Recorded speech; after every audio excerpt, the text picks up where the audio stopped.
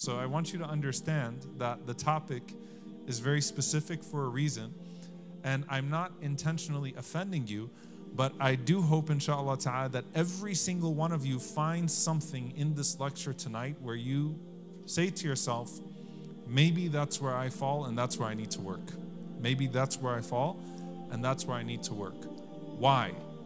Because we all have deficiencies. And if any of you actually read the title of the talk before you signed up, How to Become a More Wholesome Muslim, there's meaning to that.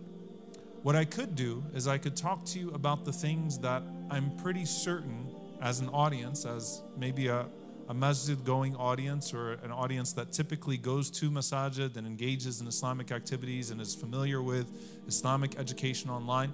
I could share with you the things that I know that most of you probably already do and encourage you to do more of it and talk about the rewards of those things. But actually what I want you to do, and what I find is the most useful exercise at the beginning of any talk, is for you to actually do your own introspection and ask yourself, if I was giving advice to myself, if myself just walked through the door and I was another person, and I had to give myself advice as a friend, or give a lecture, or talk to someone on a heart-to-heart basis, and say something that might be an uncomfortable truth, what would I say to myself? If I knew myself as a friend for, let's say, 5 months, and I've spent every day with you for 5 months, then I probably have a pretty good idea of who you are. Now, you've spent every single moment with yourself since you've been here. But I'm talking about if your self was a friend. 5 months, 6 months, I've seen you every day, and now I need to have a really uncomfortable conversation with you. What would I have to say to you? And what would be the nasiha, the advice that you need to hear? And subhanAllah, you'll find that Sayyidina Umar radiallahu ta'ala anhu mentioned that tafakkur, tadabbur and tafakkur, that contemplation, introspection is like holding up a mirror to yourself. And it is the clearest, most clarifying mirror that you can possibly have. You see, if you have a righteous friend that is willing to share with you certain things that you might need to hear at times because they love you more than they love your friendship. Those are special people, by the way. If you come across one of them, alhamdulillah. They love you more than they love your friendship. Meaning what? I'd rather tell you something that I think you need to hear, even if that means that I might alienate you from me because I think it'll make you a better person. Very few friends are like that.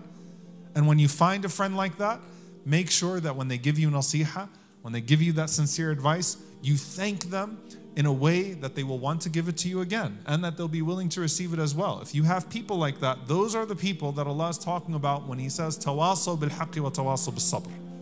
They enjoin one another in truth, and they keep each other patient. Those types of friends, right? That will actually take the time and care to love you more than they even love your friendship.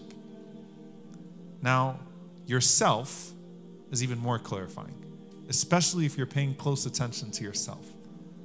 And you should care about your hereafter more than anyone else cares for your hereafter. You see, there's a handoff point, especially for many Muslims that grow up in Muslim households, where your parents care more for your Islam than you care for your own Islam. And then there comes a point where you've got to take control of your own narrative and your own religion and your own story. And this has to become now your pursuit. It's no longer them waking you up for prayer. It's yourself waking up for prayer before they can even come knock on the door. It's no longer them reminding you. It's you reminding yourself, because you realize at some point you love your success in the akhirah more than they love your success in the akhirah. I'll give you an example from a worldly perspective. You know, there's a point in life where a person who's pursuing a certain level of education has to have buy-in in their own education. Your parents can put you in the best schools. Think about the worldly perspective.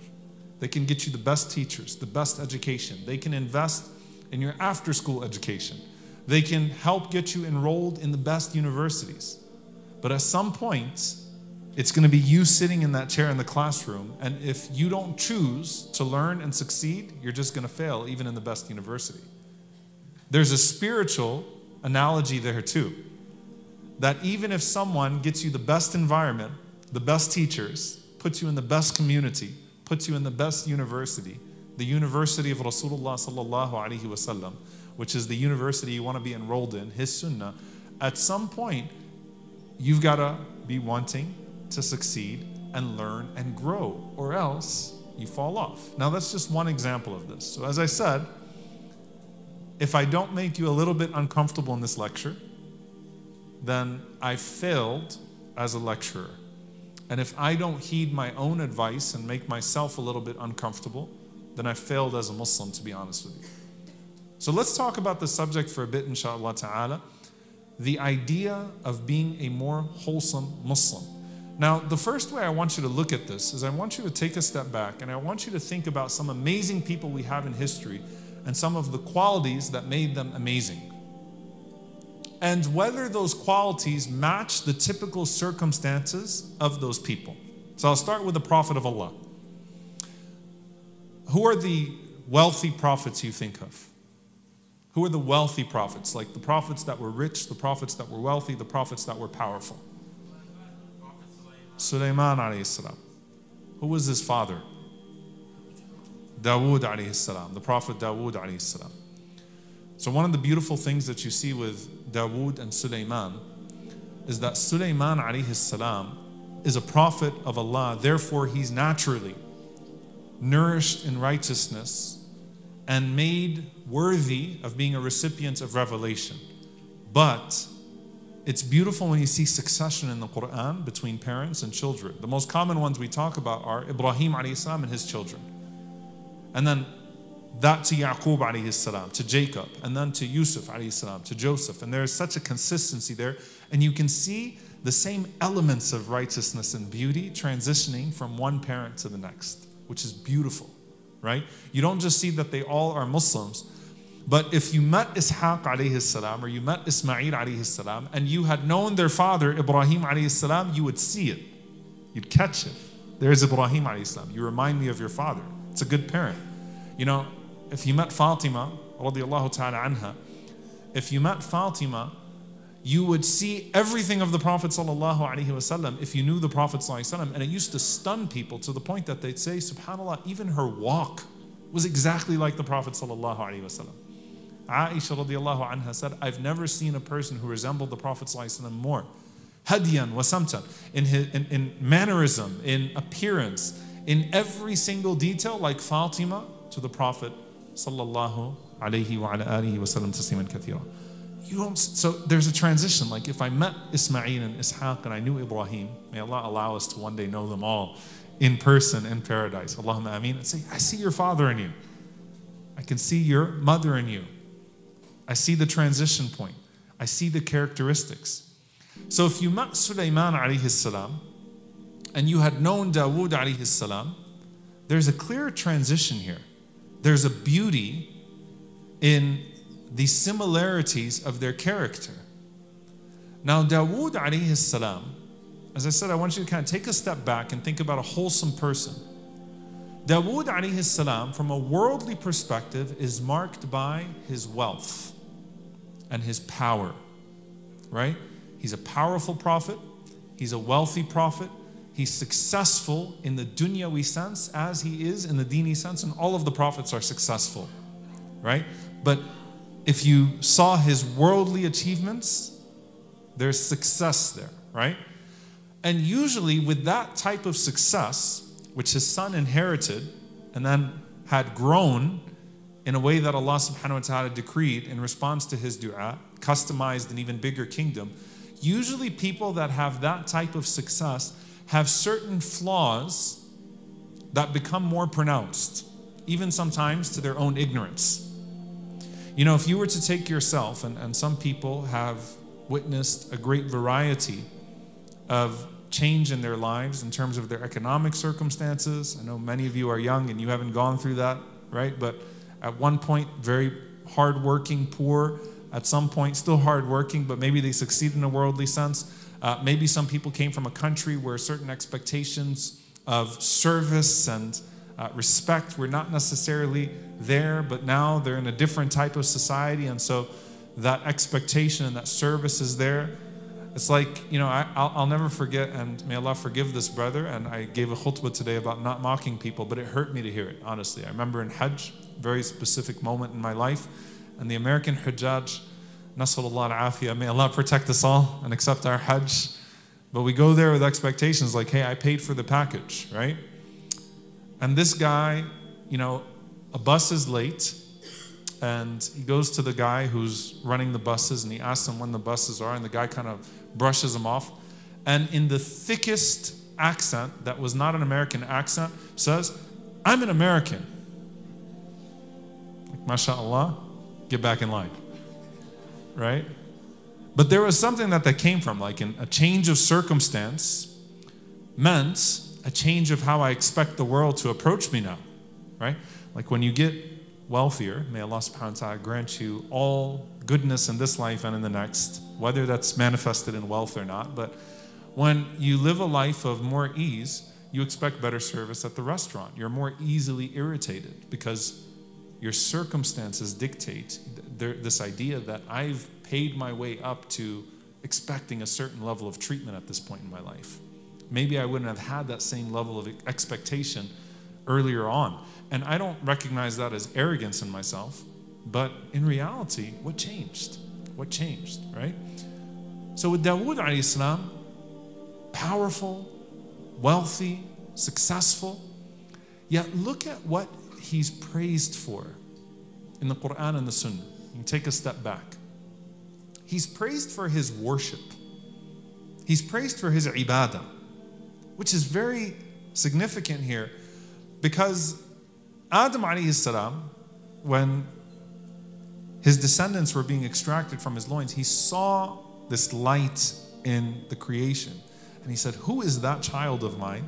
And he was told it's Dawood alayhi salam. And Dawood was so beautiful that Adam alayhi salam gave him several decades of his life. Said, this man needs to live more on earth. What did the Prophet ﷺ praise about Dawood alayhi salam? Can anyone tell me anything you remember about Dawood alayhi salam and his ibadah, his worship, any hadith you may have heard? You can raise your hands. I don't want to hear the mumbling. So, anything you've heard about Dawood? Yeah. A wise person. His hikmah is praised. Qiyamul layl. Sheikh Atif, you can't answer me. You're a sheikh. Jazakallah khair, Sheikh. He was generous. The sheikh just gave you an answer. What did he say? He was a king.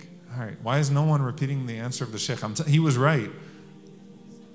Qiyamul layl. MashaAllah. What's your name? Iman. MashaAllah. May Allah subhanahu wa ta'ala. What is it? Yaman. MashaAllah. May Allah subhanahu wa ta'ala bless you and increase you. Qiyamul layl. The Prophet ﷺ mentioned the best prayer at night, Qiyamul layl, is the prayer of Dawood alayhi salam. You know that last third of the night? He traced that to Dawood alayhi salam, that Dawood alayhi salam used to wake up in the last third of the night. Meaning Dawood alayhi salam was not satisfied with simply being wealthy and being a prophet and someone who gives a lot. He also was pushing himself to pray at night. What else? There's another very distinct ibadah, act of worship that he was famous for. Yeah. Dua, Siyam. What is his fasting? Someone raised their hand. What was his fasting? This can mean many things. Day on and day off. Jazakallah khair. Allah ihfadak. May Allah preserve you. Day on and day off. The Prophet ﷺ said the best fasting is the fasting of Dawood alayhi salam. He would fast a day and break his fast the next day. How amazing is that? His habit was to fast every other day. Alayhi salam. My beloved brothers and sisters, be the best version of yourself. Have the best character and conduct. Have the best attitude. Have the best personality. And become the best in your own field. Islam doesn't support this mediocre and like lowly, all this lifestyle or skill. Islam respects and honors the high-skilled people, the people with izzah, the people with high spirit, the people who have the high inspiration and motivation to do something. Islam loves the skillful people. Learn new skills every now and then. Become a skilled human being rather than knowing nothing, being lethargic and lazy and one of the lowly person. Become a better person. A strong human being is more loved by Allah subhanahu wa ta'ala than a weak Muslim who doesn't do anything. Because this strong Muslim, he can serve the ummah with his money, with his skill, with his hard work, with everything. So become the strong Muslim, strong ummah. Become the strong doctor, a scientist, a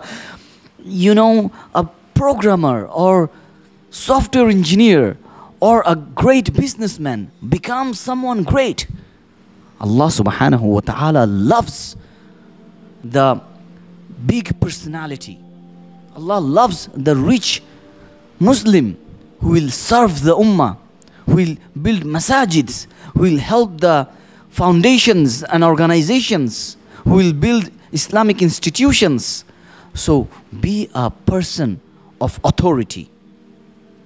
And together with that, don't be an arrogant human being. Don't be a person full of pride. Allah doesn't love the arrogant people. Inna Allah la yuhibbul mutakabbirin. Indeed, Allah subhanahu wa ta'ala doesn't love those who are arrogant. Allah loves the humble people. Allah loves those who are nice to people. And Allah said to talk nicely with people. And wherever you need to talk, talk. Otherwise, keep silent. That is wisdom. Become wise human being.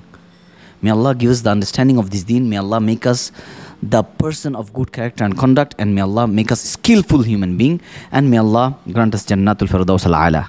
Help us build an Islamic studio at www.islamicstudio.org. Link in the description.